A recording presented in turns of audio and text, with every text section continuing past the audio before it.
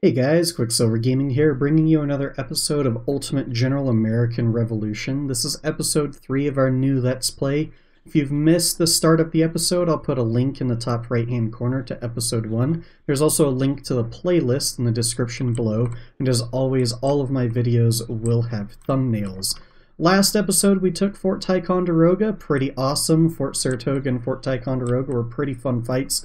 We did take a decent chunk of casualties over here, but I do have a plan, and you guys saw this last episode. What I've been doing is sending these militia regiments up to reinforce Fort Ticonderoga and Fort Saratoga because they don't have recruits, they don't even have workforce. It's very, very small amounts. Now, I did do a little bit of changing to our forces because we did unlock the Continental Army, which means we do have the Fusilier regiments and the artillery regiment. So these over here, I disbanded one of the regiments here and added the 6-pounder field gun in an artillery, well, it's a company, I guess. This whole thing is a regiment. So artillery company to the 2nd Connecticut. I think that'll make them better. Unfortunately, I was stupid and did lose, I think it was this regiment. I did lose the artillery in this regiment, so I went ahead and replaced it with some 3-pound Galloper guns. And then in Hartford, I am recruiting up our first recruitment of Fusiliers outside of the Fusiliers that we received earlier. So I think that's pretty exciting over there. We are working on recruiting Benedict Arnold. Somebody made a funny comment on the last video where it was like, I think I said something like, I need Benedict Arnold, and, you know, not words you traditionally hear coming from the Americans in the American Revolution, but he will be desperately needed. Now, our next plan is to take Fort Frederick, just to shore up this before Canada opens up over here. And then I think we can start taking Fort Rice, Hubbardton, and then maybe pushing over to here. Now, the AI, I don't know if it's changed at all. They love holding Fort Stevens. So we might go grab like Fort Lavelle. I think if we look at the supply network map, yeah, Fort Stevens, for whatever reason, is not connected to Leicester. So it actually makes sense to take Fort Rice and Hubbardton, then Fort Lavelle, because they're part of the supply network chain. Interestingly enough, if I took Hubbardton, that cuts off Fort Rice, but I think the natural progression is, you know, take Fort Frederick, garrison it up with maybe 2 militia, or maybe a regular and a militia, I'm not sure, just to stop the Canadian invasions that happen, and then go and take Hubbardton. We're starting to get to the point where we have the forces to do so. We are building up our forces, and things are looking good. I also did a couple things like build schoolhouse. I should say we have some schoolhouses building around our settlements. Hatfield is pretty good. It has 1.4 construction points, so it'll probably look just like Leicester when all is said and done. So like a schoolhouse, weaver's house, fur trader, and stable. I might put a... Trying to think, I do need more of the brickmakers. I think they're the carpenters' houses eventually, but that is something we'll have to think about. So, Burn, you need to go up here. That is your new plan, and then, as I said, once Benedict Arnold gets over there, that'll be good. Wow, we're actually low on muskets. That's, I didn't think that would happen, but that is rather interesting. We could... we're not using a crazy amount of ammunition, so we could boost up our musket production and then drop the ammunition down a little. We could... No, we only have 7 factories available. I would like this number to go a little bit higher. You're sort of in a conundrum at the beginning, like, do you build out your infrastructure, which takes forever? Because I would really like more factories. I would love to put mining over in New York, because you can see that they have copper over here, and boosting the mining production of, say, New York would be excellent. We have mining production over here, which is pretty good. Mining over here, and for some reason there's a naval production over here. I don't know if you can actually delete that. That's something that the game puts into place early. I wonder if the developers thought, hey, we're going to put a port here, so that makes sense, but then they never put the port there. But that makes me laugh just a little. It's quite funny. And then we'll definitely need to stock up on provisions as time goes along. We'll probably put more naval production down here, and then factories, lots of factories around too. We could make New York sort of factories also. I don't know how well that'll work out. Somebody was saying there's some correlation between factories and construction points.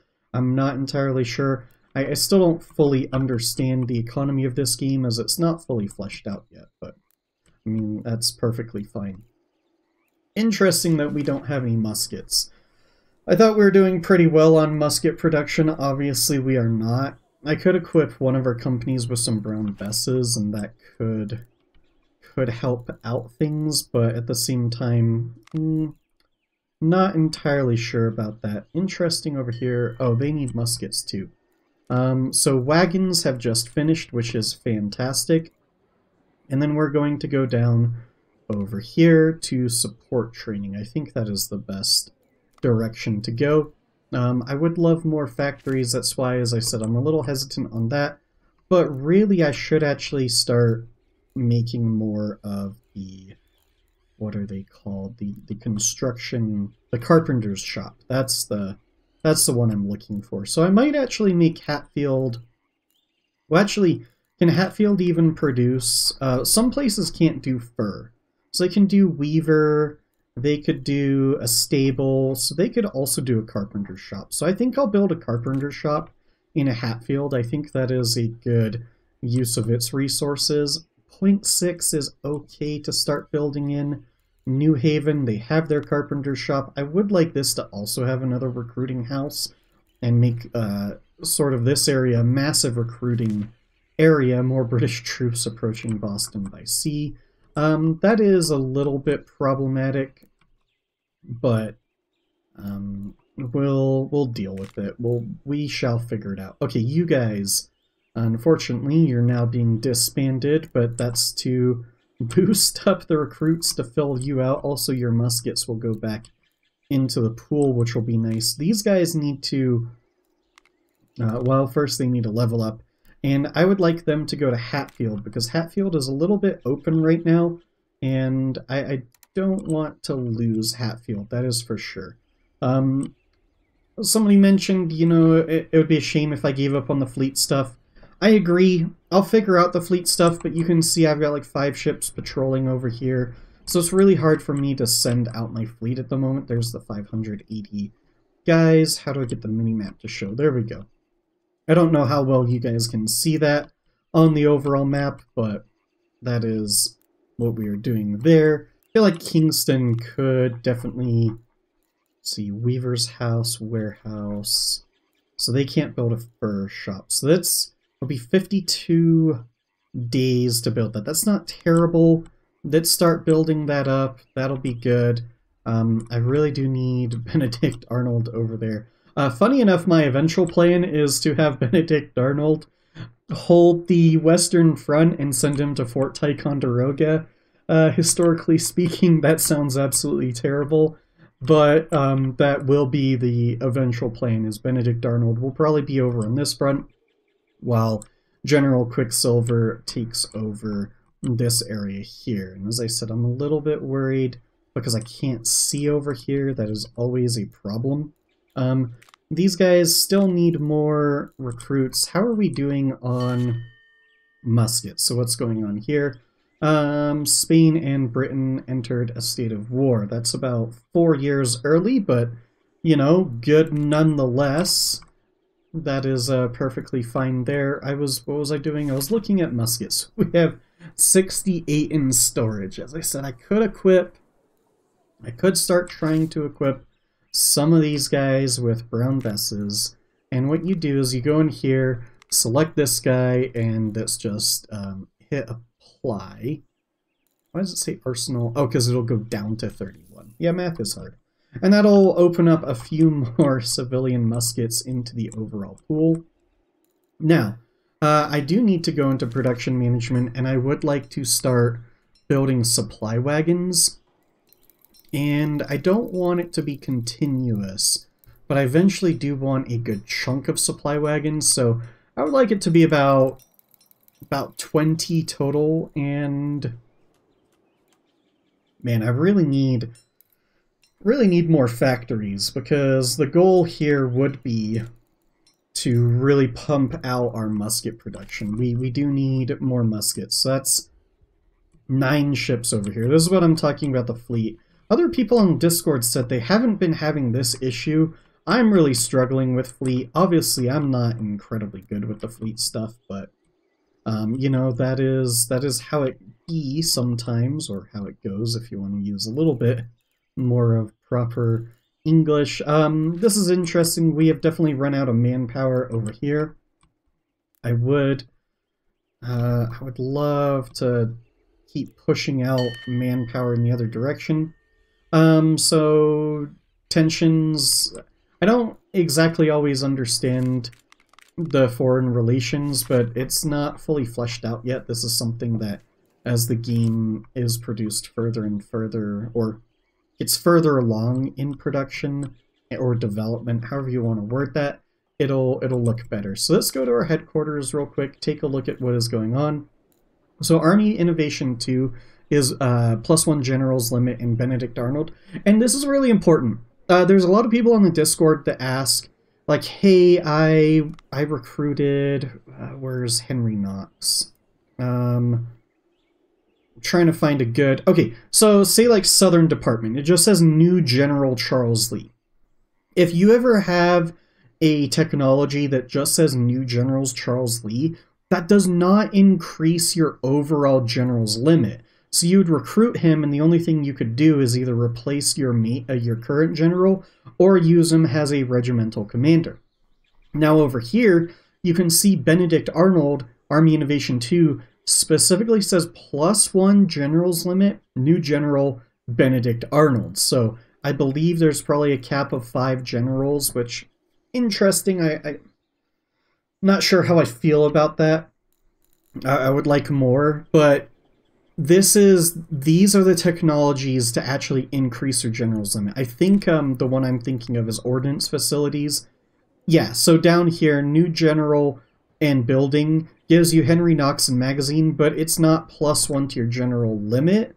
So Henry Knox could only be used as a commander of a regiment unless you want him to replace somebody. So that is really important to keep in mind, that if you want another general on the field, it also has to say +1 general's limit. I also did some shuffling around of Chief Intelligence on, I think it was the Quartermaster and Chief of Navy, I believe. I just every once in a while go look for guys that have better stats, because they do show up every once in a while. That's kind of what we're going there, and then Skilled Craftsman will eventually go down to United States Muskets and the Virginia 76, and we will be good there. So I might speed through a little bit of this campaign until I get a force ready to take on Fort Frederick, but that is where we are right now. Okay, I decided to be a little cheeky, and I sent out my fleet because I saw the big giant fleet leave, and usually that means something else enters, and I got rewarded here. There is a 30-gun ship, HMS Direct, something like that, and we'll send our two ships out, try and capture it in this battle. Some advice I received on the Discord was, if I want to take a 40-gun ship, usually you need like 3 30-gun ships to take it, and there's a couple more nuances to that, but oh wow, that has no crew. Why do the British keep sending out ships that have no crew? Very, very interesting for sure. If we can grapple it, oh man, it is... The wind is definitely not in our favor here. But let's try and grapple with this ship immediately. Go a little bit faster, that is for sure. Because we should be able to take this ship fairly easily. Okay, you guys need to go full sails. Come on. maneuver a little bit better, please. Ooh, that is looking good already. If we could just grab this ship, like, right away, that would be amazing. Alright, we're starting to get a good angle. Match its speed, and grapples away. There we go. Alright, this ship needs to come on in now. And hopefully our 207 men are better than them. They're doing pretty well on their end. But you can see the numbers. Hopefully you guys can see the numbers. I think we will take that ship. They are surrendering. Perfect. There we go. We have taken the ship and then go to the global map. That was really good because we took very little damage in that, very few losses. And if you notice in this game, they changed ships to where there's a major ship degradation as they need a repair. I think it's too harsh. The consensus right now is like, it's cool in theory, but it's not. It's too harsh right now, and maybe there should be a way to remove the ship degradation, and that would be like when you upgrade your dock to, say, like a dry dock or something, that you should be able to remove the ship degradation, because really, if you think about it, over time, yeah, ships were definitely difficult to repair, but I don't know about the ship degradation in the grand scheme of things. You can just look at some other ships of the time for sure. So I'm really happy about that. I need to rename these ships to USS because now they're no longer His Majesty's ships. They're mine. They're my ships now. I am the captain now.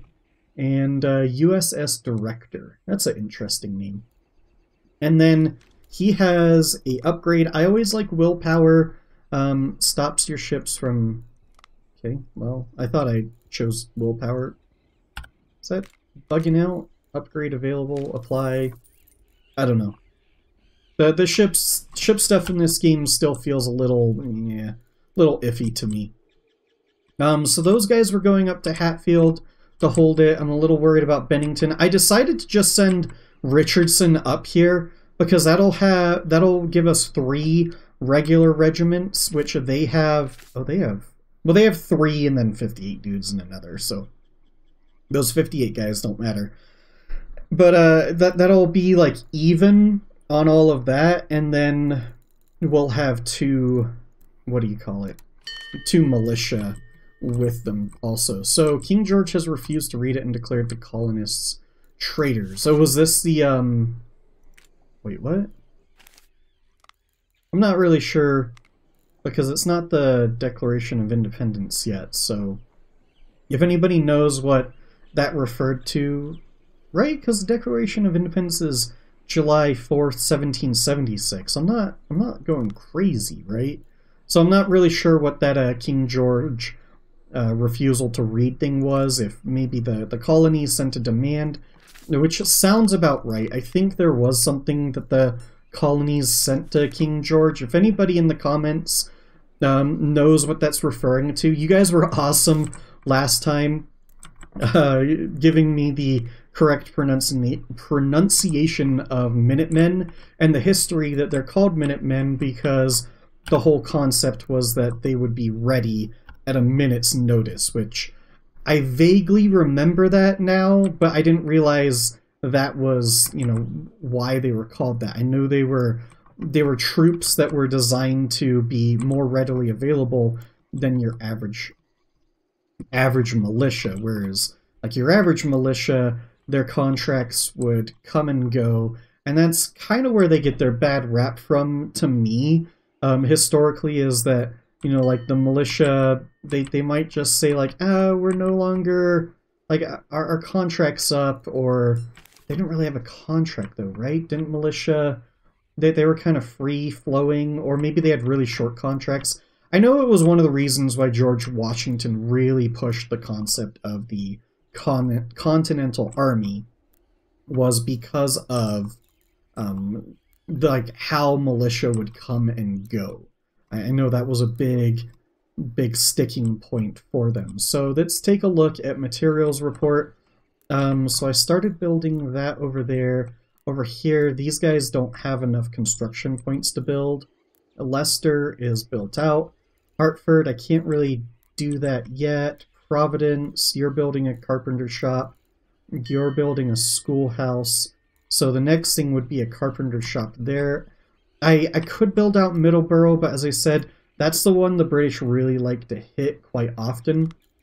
And then I would like this to have maybe like a recruiting house also. But I think the carpenter shop will be more important early on. So that's I think we can we take them? How's this looking? Those are really short. Is it muskets that we're short on? Very short on muskets, very short on manpower. There's a lot of things we are short on. I don't really want to buy those muskets at the time, at the current moment. We could actually build the recruiting house here. As I said, I would like this to sort of be a recruiting haven. Hatfield. Okay, what is going on over here? So, man, this is rough. We had a long discussion and made decision to offer 2 rum to France. It must improve our relation. Okay, I know that what do they call it? Localization is one of the very last things you do in a game. Oh, man, this is rough to read. That is really rough to read. But yeah, we'll do this. We want our relationship with France good, and -5 reputation is rough. Never take a reputation loss, that is for sure. I wonder if we can sneak these ships out again. We will probably do something in a moment. Okay, just to show a little thing off here, we do have our 3 ships engaging HMS Baltic. It's just a 12-gun ship, so we should win this one handedly. Now, there is that bug I've been referring to where the enemy seems to be able to disengage very easily, and that's been frustrating me quite a bit. There are 2 other ships out here. I'm not sure what they are, and 1 ship there. The reason I don't really want to fight this is because it's just a 12-gun ship. The auto-resolve is probably better than I am, and I could capture it and sell it, but the problem is I don't want to keep sending my navy back to port all the time. I'd like them to really capture something of value, and if they do some damage, they can gain some reputation here. Looks like they might actually sink this ship. This is the first time I've seen... No, see, there we go. There's that bug I was talking about, and we didn't gain any reputation. Now, we immediately caught back up with it, so I'm not... I don't understand how that works, per se, but... let's just let that go on. As far as civilian muskets, I feel like I need to buy... I don't really like doing that. I need to buy some just to get this going up over here and make sure that those guys are doing well. Cool, we have Hatfield has +7% loyalty to the United States because of a newspaper writing. We have a project for our Chief of Navy, and I think we will do the dry dock. That'll be the plan over there. So 32. Okay, there's a 2 reputation, which I think was that we gained from dealing damage to that ship. There's that bug again. Yeah, see, oh, there's a 28 HMS Lizard. Okay, this is a ship I would like to capture. So let's try this out. Now, HMS Lizard has 194 men on it, so it's not going to be an easy one like the others. Need you guys to... we have the weather gauge against us, which is really bad. So we need to move into the weather gauge. So this one should be a little bit more difficult to capture. I don't know how profitable this capture will be, but eventually these are not the ships that I want in my fleet. I want... Why are you reversing? Looks like they're reversing, right? Because the wind is... Do I need to close my sails when the wind is that bad? I don't know. But the wind should be a little bit better if I turn like so. One of the best things historically to do was zigzag, but they don't really have that in this game. I find it's a little, I don't know. I think the Age of Sail mechanics could be a little bit better, which is interesting because they had an Age of Sail game. So hopefully we can beat this ship. It's 2 less guns than us, but it seems to be doing very, very well against us overall. I wonder maybe if you could speed up a little. You're going a little too fast. And then... oh, if I click him, he does that. That's cool. Alright, and then you'll go over here. So he follows him if I click that? That's actually pretty darn cool. Oh, and he matches the speed over there. That's also really cool. So HMS Director could sort of stop being in the front of the engagement by the looks of it. I do need you guys to target over here, and you can go... okay, so what I want to do now is probably break off, and I want you to sort of move out that way, and you break off over here. You can continue going over here, probably go slower, and now I'm trying to go in for the capture. This Director's taken a beating, but it's now showing its butt to us, which is interesting. And naval engagements are so slow. Alright, can we turn into you? You turn that way. You turn over here. How are you doing? How you doing? I don't think the British want to hear Joey right now. Okay, let's slow down. Are we in range? Oh, I don't know if we'll get that grapple off. We might be too far away. Okay, you need to stop firing. Ah, man, I think we failed that. I think we failed miserably. Okay. That was, oh, they surrendered. HMS Lizard just flat out surrendered. Okay. So I don't think we have to board it. I think we just capture it. I don't know how it surrendered. Maybe just enough morale damage, or seeing that it was outnumbered 3-1. I feel like that was really lucky on our part. Okay, so we have to hope that we can get to port before the enemy can engage us, because I do believe there's a 68 gun ship out here.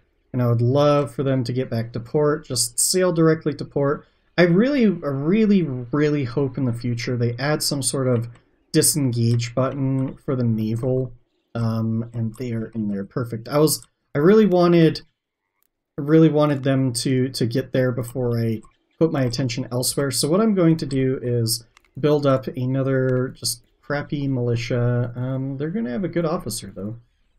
Let's do this guy who has a wild variety of stats. And I just want something like the 3 militia, and they'll go to Hatfield later. So great, we have new ships. HMS Lizard will be renamed to USS Lizard because it is mine. Ooh, it has nothing but 9-pounders on it. That's pretty cool. I would love to get rid of all of these 6-pounders. Why does it say apply? I don't know what that apply was. But let's apply that. Now you can see that my hull... actually, my hull degradation isn't terrible. I mean, it is terrible, but it's not as bad as it could be. At least I think. This says -48. This says -226. That's pretty rough. I would like it to be different. I don't know. What are your thoughts on the structural hull degradation and the overall ship degradation? I like it in theory, but I don't know how I feel about it in the overall idea of a video game, of a computer game. I think it's just one of those like things that punishes the player for no real purpose. As I said, if there was a way to get rid of it eventually, I think that would be better, and I think by upgrading your dock to like a dry dock or something, I think that would be a better way to go about things. But currently as it stands, can't say I'm the biggest fan of it. If you watched my video on the update patch, I was kind of wishy-washy on it, and it seems like the Discord is also kind of wishy-washy on it. It's like, it's cool in theory, but its implementation is more like a punishment than anything else. So we're probably going to wait until this force gets up here, gets to Fort Ticonderoga, drops off its men, and then we have some more troops available to us. So this is good. We can now go down here and grab Henry Knox, and more importantly the magazine, which brings us to the 6-pound field gun and eventually the 12-pound field gun. And then what we'll eventually do is go here to Ironworks, Mortars Company, and then go down the mortars. We have a bunch of 8-inch land service mortars in our storage, which is, we got that I think from either Fort Saratoga or Fort Ticonderoga, but we can't use them because we can't create a mortar company. So that is rather interesting on that front. Okay, it is July 16th of 1775, and our forces are looking good. So we'll probably grab a bunch of them. I wish you could brigade up a little bit easier. I find the brigading in this is a little difficult, but a lot of people have complained about that. I don't know if they'll ever put a true army organization out. I would absolutely love it. Let's just have join army, but we're going to go take on Fort Frederick, and I think this might be the last battle, and then a quick wrap up after. Okay, they're coming out, which is absolutely fantastic. And then there is that. So let's take this battle. I like. Hopefully we're not too close to the enemy. That was one of the problems. I think it was Fort Saratoga. I don't think. Yeah, it was Fort Saratoga. Yeah, this looks like a better distance. Our army is still just like all over the place. Please give me a deployment zone in the future. That is my #1 want right now. Here we are on the battle map. You can see I have a bunch of orders queued up. At the very beginning, I like to pause and queue up these orders and get our forces into position. And then, for some reason, the British are coming forward. This is one part of the AI I wish in fort battles, I mean, this is a terrible fort, so they can't fit their whole force in there, but really, like, if they anchored their army around the fort, I think that would make a lot more sense. Looks like they're sending some forces back, and then some forces they're not sending back, so it's rather interesting what they do and don't decide to do here. I'm going to send these militia that way. Over here, I think these guys are forming up somewhat fine. Would like you guys to hold. You guys need to blast them to pieces, and then this cannon's moving up. Should be in a pretty decent position when it's all said and done. Let's shift you guys forward. I believe I have a cannon going there, so you guys could probably just sit behind that cannon. That's probably a good spot for you. Let's grab these militia. They're going out on the flanks. I'm really digging militia as sort of a flanking force. I like their Minutemen. I think that's like really good use of them out on the flank for sure. And then like their 150 men, really good at maybe disrupting the enemy's skirmishers. Those are just some of my ideas there. I think we are going to, however, shift this group up a little, and these guys might retreat. I just gave them the fallback order because our artillery is shifting up, and I would like the artillery to be protected pretty well. Over here, that artillery piece is blasting away at us, but that is perfectly fine. We'll shift these guys up, keep moving forward, and then Who else? You guys can shift over here. Quicksilver probably needed more about there. The center looks to be doing really, really well. Somebody has surrendered, but then they surrendered. Oh, it's this over here. I mentioned this in the Discord. I would really like if they kept their original flags for situations like that, where it gets very confusing on what exactly is going on, because the game is like, oh, they surrendered, now they didn't surrender, now they did surrender, and it's like, ah. Alright, that unit shattered, so they're gone. That's fine. Get them out of there. Ooh, I don't like how you guys are positioned, so let's continue moving you up a little bit. I don't want you blasting your guys in the rear. Not many people like taking it in the rear. If you do, it's probably not musket fire. That's probably what I would have to say to that. But I think, I mean, they just took a bunch of friendly fire. I don't really care about that because they're, you know, units that are surrendering. It's kind of like that scene in The Patriot where they're like, they were surrendering, and they just straight up shot them and killed them. And then Lafayette, I think that was Lafayette, right? Is that supposed to represent Lafayette? He, you know, gives his diatribe on the British didn't care about surrendering when they fired upon a ship that contained his wife and children, and they burned. I wonder, I don't know the history behind any of that. Obviously, The Patriot is not a historically accurate movie, but it is, of course, based on historical incidents or points in the war. One of the examples being that the final battle is sort of a mishmash of, I believe it's Cowpens, and I'm not sure what the other battle is that it represents, but there's definitely some similarities, definitely, for the Battle of Cowpens. That is for sure.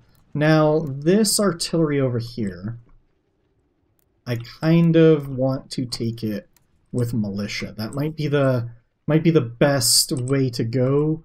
Not let our regulars take the beating, but have the militia take the beating. I mean, that's what militia are for, right? To be the expendables? Or is that not how you're supposed to do it?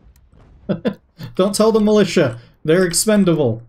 I might be more similar to Lord Cornwallis than...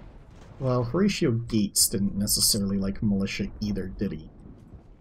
I don't know, there was somebody who liked militia. George Washington definitely did not like militia, because that was part of his thing about creating the Continental Army, was because the militia kept sort of retreating. Okay, that's a lot more Brits than I thought. I would really like to take out that artillery over there. I'm not entirely sure if we will be able to get to it. Let's see, can you guys shift up over here? It's probably a little bit better.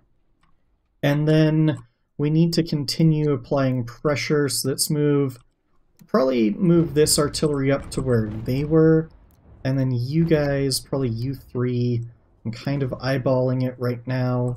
Oh good, their artillery is sort of maybe going away. Maybe.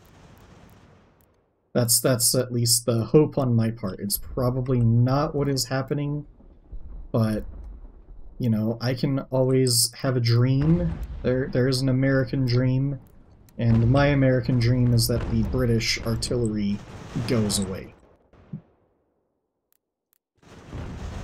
They should be able to hit that. If they can hit that in the flank, that would be really good. And you guys continue moving up. You guys continue moving up. Okay, there's some skirmishers moving out over there. I mean, that's really good flanking fire on that artillery, so I think it should go pretty well. Let's move you guys up over here, and then we should be able to do something over here. Yep, keep firing round shot at my skirmishers. I'm perfectly fine with that. And then you guys move up. Come on, take out that artillery. That would be fantastic. Or not necessarily. I doubt you'll take it out, but if you can cause it to rout like you just did, that would be excellent. Alright, so let's move our artillery probably about there. We don't need to charge, that is for sure.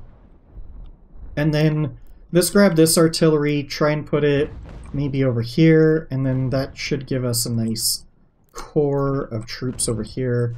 And then this flank is looking a little light, so let's send a couple reinforcements over there. Quicksilver needs to move up. You guys can form more of a center behind those guns. And then it's just kind of surrounding the fort. That was one of the recommendations I was given. That's what I used to do in my previous campaign. But obviously, it's a little bit difficult when you only have 2 artillery batteries. Here we have 5 artillery batteries, so this is a lot better. And I think I can position my guns better now because I know where the line is forming. And then, as I said, we'll move you guys up over here to support. Somebody shattered, that was their skirmishers, that's perfect. Quicksilver, go over here. And then the more artillery fire we can put into the enemy, the better. And then this is where it gets a little bit bloody, but I think if we continue to surround them, I think we will be doing pretty well. At least, you know, that's always the hope. Doesn't necessarily always go that way, but if we can continue to surround, that'll be fantastic. And if I can move you guys over there, move you guys over here, just behind that artillery, that would be great. You guys can support this artillery. I think I would like you guys to get out of there. It looks like you're sort of intermingled with the artillery. I think if we could have you guys move up and then these militia could go that way, you can shoot over here. You guys could probably move up over here. That would be fantastic. And now we're just hounding them. There's that surrendered but not surrendered thing. It's because they surrender and they're touching their allies. Hopefully it's consensual touching, but they flip-flop, and they've definitely improved how the surrender mechanic works, but it definitely has a lot of work. There's a lot of work to be done still, which is fine. It's an early access game. Why is this unit... they're taking too much fire. Uh-oh. That's not good. And then those guys just broke, so let's move them back in. Let's move you up. I think that was militia. So that darned militia. Somebody surrendered, then surrendered again. This artillery piece is really taking it.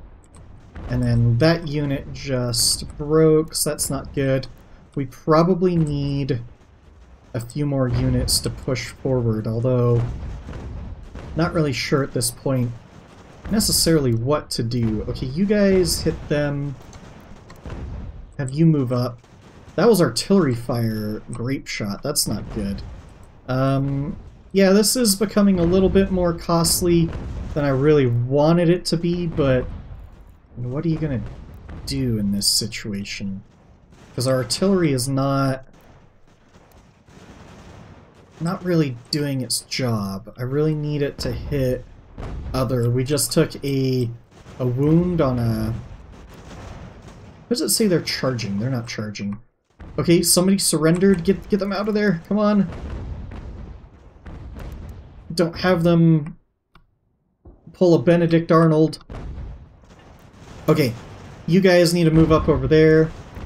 If we can have you all move around that way, maybe more like that for the time being. You probably need to stay over here as a reserve. That's the retreating guys. Perfect. Quicksilver over here. It's not going fantastic, but it's working. The more surrenders we can get, the better. There's another surrender. Perfect. Grab them. Percy Hampstead. Sounds mighty British. My name is incredibly British. If you ever get to know what my full name is, you'd be like, ah, yes, the whitest person ever and the most British person ever. Got it. It is...